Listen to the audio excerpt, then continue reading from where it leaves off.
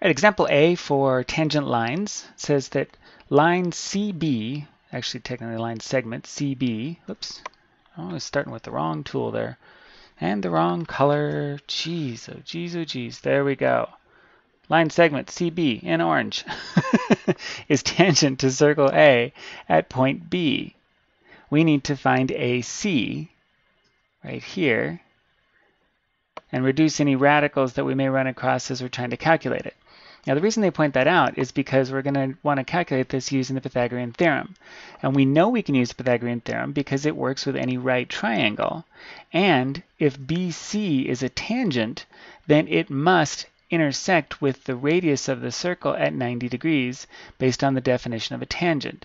So we know that this angle up here by B must be a 90-degree angle, and that makes this a right triangle.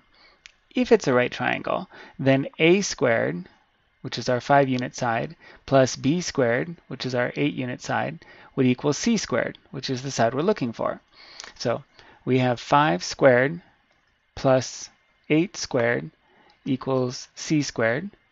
That gives us 25 plus 64 equals C squared. And 89 equals C squared. So the square root of 89 would be equal to side C, which of course in our triangle here is represented by a side or line segment AC. So square root of 89 would be the length we're looking for. Now let's take a look at example B. Example B says, using the answer from example A, find DC in circle A, and then round your answer to the nearest hundredth. So let's take another quick look here at DC. So DC would be from, we calculated AC at the square root of 89. DC would be the difference between the radius of the circle and that whole length. Now, so from A to D, if we took that out of AC, all that's left would be DC, that short section, right? So what we need to do is take the radius, which is 5 units, away from that entire length, which we calculated as the square root of 89.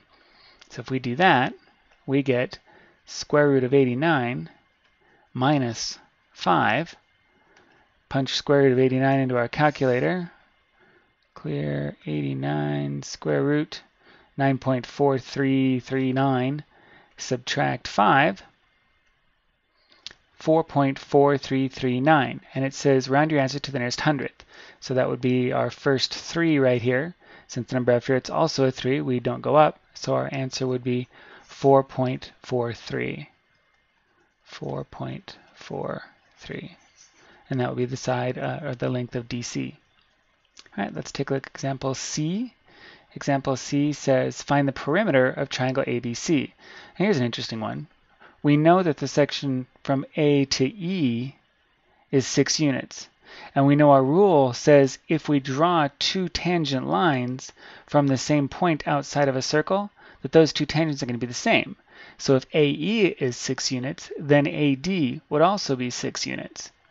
And then of course if EB is 4 units, then BF would also be 4 units. And if FC is 7, then CD would also be 7. Now there's kind of another interesting thing to point out here, and that is since this circle actually touches all the sides of the triangle and is tangent to all of them, we say that this circle has been inscribed within the triangle. And you'll work with a number of inscribed figures as you get farther into geometry, but this is what they look like. And a circle can be inscribed in any shape, a pentagon or an octagon or whatever shape you like, or you can go the other way. You could actually inscribe a triangle within a circle as well. As long as the figure is tangent to the outside figure at all points, on one on each side, it's considered inscribed. So sorry, got a little derailed there. Back to our question. The perimeter is the distance around the outside, so we just need to add these up. 6 plus 4 is 10, plus 4 is 14, plus 7 would be 21, plus 7 would be 28, plus 6 would be 34. So we have 34 units. 6 plus 4 plus 4 plus 7 plus 7 plus 6 again. There we go. All done.